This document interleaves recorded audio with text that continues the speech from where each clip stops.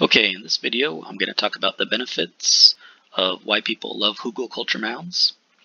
So for one, it will need less watering because as the wood inside breaks down, then it's going to, any rain that comes, any watering you do is going to soak into the wood and soak into the debris that's breaking down, and it'll hold it because it's very rich with microbial life, and all of that's going to hold the water, and slowly over time it'll release up to the roots of your plants that are planted above. So it's great for a drought area, and my area is a drought area, so I've found them really effective at just at watering, at less water needed.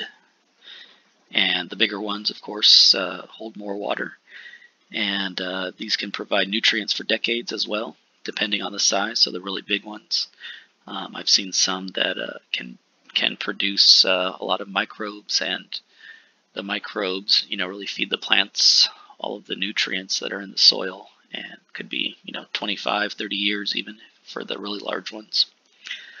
And one of my favorite benefits is that they use up green waste, so you're not burning piles, you're not sending them to the dump, you're not letting them turn to dust and just blow away. So you're bringing all this stuff that's otherwise waste, and you're upcycling, recycling it into a raised bed garden, and I think that's really one of the coolest benefits. Also, you can plant your garden right on top of it immediately after you make the mound. So I'm pretty impatient, so I just like to plant it immediately and propagate whatever I can into it.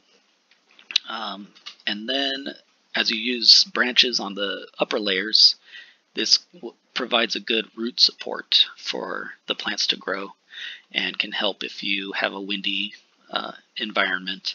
It can help stabilize the plants, and the roots really like to grow into them and gives them a lot of support. Also, as the wood's breaking down, it's generating heat, so it's kind of like a compost pile in action with the garden on top of it, and that can help in colder areas. Also, as the wood's breaking down and it's shifting and settling, then the soil is kind of automatically aerated, and that's kind of why we're mimicking a forest floor. And also, the growing surface area is increased because, if you're making a mound, then that's just all the more surface area compared to the flatness. So the higher you make it within the same, ground surface area, then the more growing area you're getting. So that's why people like to make them as big as possible.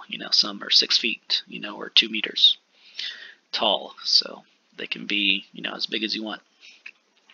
Also, my favorite is that it is one of my favorite topics is fungus and mycology, and that's really promoted in a mound of wood because the fungus feed on the wood, and all the fungus mycelium is this network of one cell thick that permeates throughout the soil, and it's ferrying nutrients back and forth and holding the water, and so that's extending out way beyond into the soil and into the ground and penetrating all around your Hugelkultur mound. So that's just good for all of the surrounding area. It's good for the mound, and that's another one of my favorite parts about Hugelkulturs. And also, it builds soil and adds life to the area, kind of like I said, and it can start composting really quickly. And so that's kind of why you are able to plant on top of it immediately, because it's going to compost and break down really quickly. So I'm sure there's plenty more benefits. I might make another video, but those are the ones for now. So thanks for watching this, and leave a comment and like and share. Thanks.